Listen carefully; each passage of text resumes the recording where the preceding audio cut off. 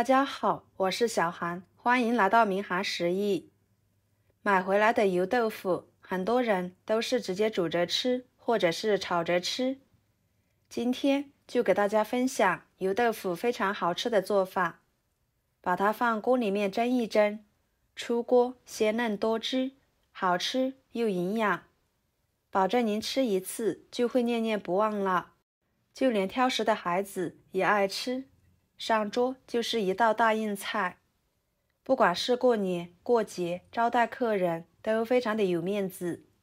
做法很简单，那我们一起跟着视频来看看是怎么做的吧。首先准备一把葱叶，切成小段，切好装入盘中。再准备一个生姜，把它切成薄片，再切成细丝。切好和葱叶放在一起，往里面加一勺料酒，加少许的盐，把它们抓揉，抓出葱姜汁。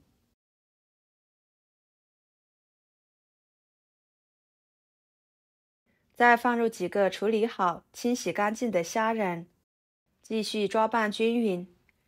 用葱姜、料酒先把虾仁腌制一下，这样做出来的虾呢就不会有腥味了，吃起来只有香味。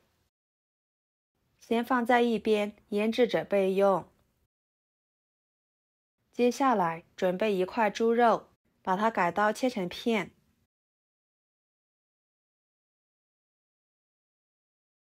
再给它切小，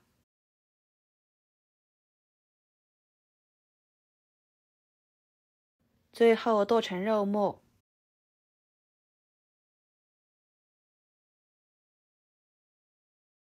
剁好之后装入碗中，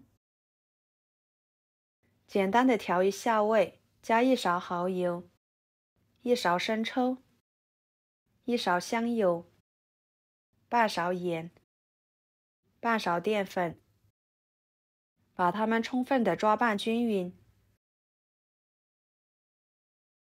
顺着一个方向搅拌，使肉馅上劲。最后加一勺油，继续搅拌均匀。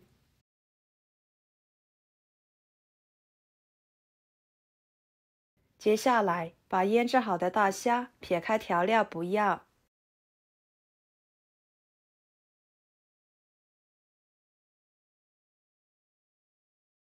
把它放到菜板上，把它改刀切小，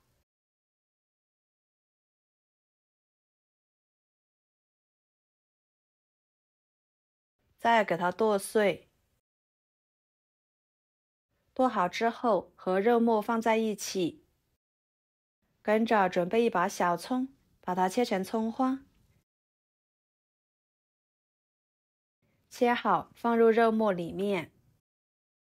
然后准备新鲜豌豆，把豌豆米剥出来，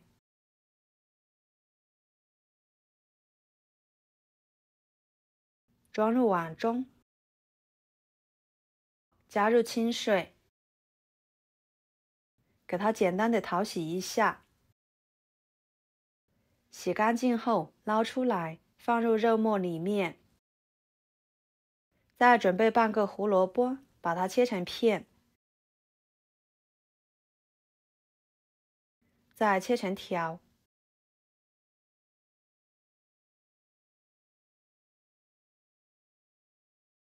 最后切成小丁，加一点胡萝卜，可以搭配颜色，吃起来呢会更加的营养。切好之后放入肉末中，继续把它们搅拌均匀备用。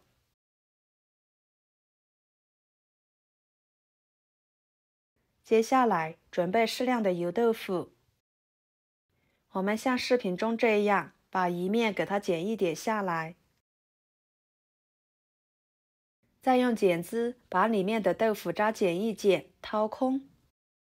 豆腐渣呢不要扔，我们可以炒着吃哦。像这样就可以。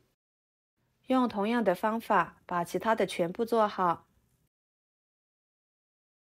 全部做好之后，然后取一个像视频中这样打入调好的馅料，尽量把它塞满一点。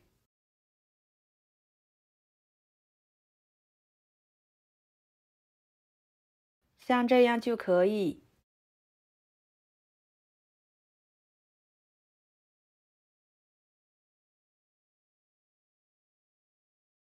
再摆入盘中。朋友们，视频都看到这了，请用您发财的小手给我点个赞，帮忙转发一下吧。您的每一个点赞和留言都是我前进的动力，非常的感谢。跟着锅中加入清水，把它放入锅中，水开后蒸10分钟，给它蒸熟。趁这个时间，准备几头大蒜，把它拍扁，再切成蒜末，尽量切碎一点，这样吃着口感会更好。切好之后装入盘中，再简单的调个料汁，加1勺生抽，1勺香油，少许的白糖，少许的盐，1勺淀粉，加半碗清水，把它们搅拌稀释化开备用。10分钟的时间，油豆腐肉末就蒸熟了。打开盖子，香味扑鼻而来，看着非常的有食欲。把它取出来，跟着锅烧热，倒入少许的油。油热之后，把蒜末倒进去，翻炒出香味。再把料汁倒进去，翻炒至料汁变粘稠。